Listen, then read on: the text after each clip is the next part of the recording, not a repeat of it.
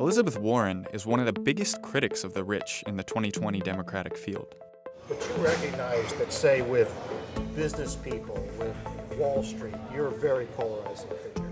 You know, look, I get that there are a lot of folks who like having the power and the riches they have. They like being able to tweak their little pinky, and the United States government does just what they want. Don't call me the polarizing figure.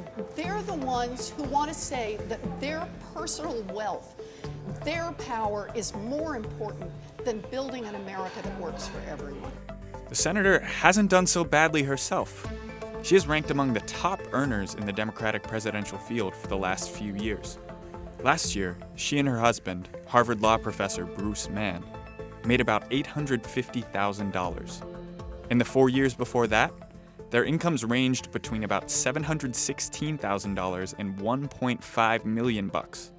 The haul puts them firmly in the top 1% of U.S. households.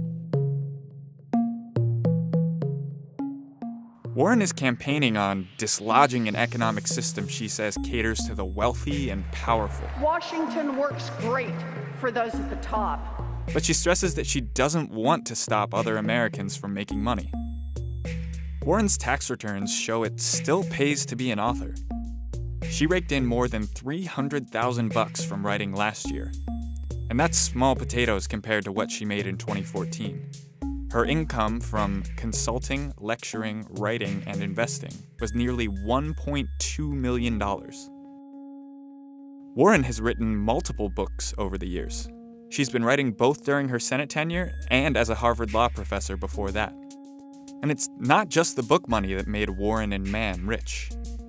Warren took in about $173,000 from her congressional job last year.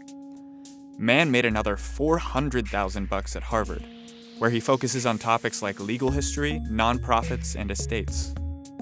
So why does their wealth matter? Warren wants to fundamentally change the political and economic system to help working and middle-class Americans. Her proposed 2% tax on wealth above $50 million is the main source of money for her plans like widespread student debt relief and universal childcare. But Warren says she doesn't want to penalize achievement. All we're asking is when you make it that big, put something back in, and we're asking for a little fairness in the system. Even so, critics on the Republican side have noticed how much money she has.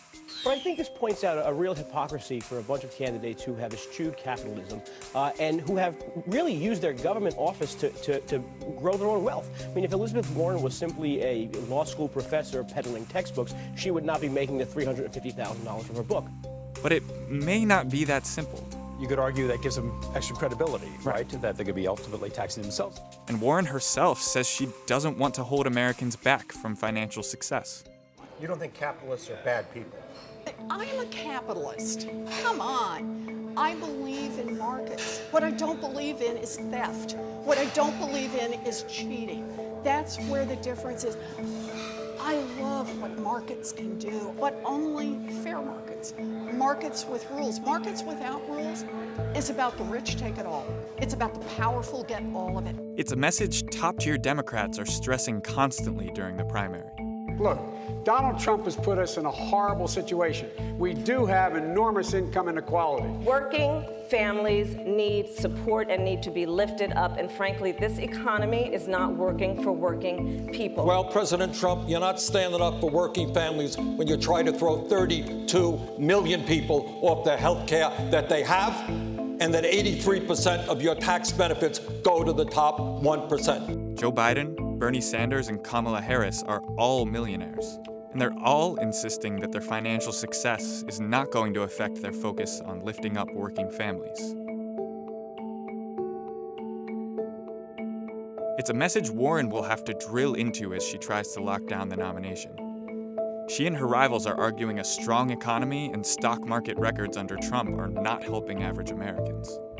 And that could be key to defeating the president if the economy remains healthy. When you've got a government, when you've got an economy that does great for those with money and isn't doing great for everyone else, that is corruption, pure and simple. We need to call it out, we need to attack it head on, and we need to make structural change in our government, in our economy, and in our country.